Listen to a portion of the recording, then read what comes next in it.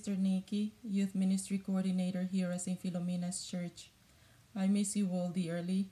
I can't wait for the day that we can be together again. Meanwhile, let us continue honoring the prescribed social distance, knowing that we are always united in prayers. I continue praying extra strength for all of us.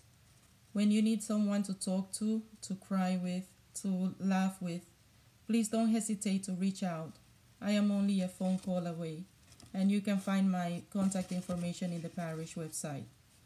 Many of you have heard me talk about the power of prayer, how often I'm guilty of having a monologue with the Lord, not stopping to listen to His part in that heavenly conversation. These past few weeks, I have been listening to His loving whispers through the birds singing outside, the church bells, the prayers of my sisters here in the convent, and through the prayers of our dear priests when they stream the Mass.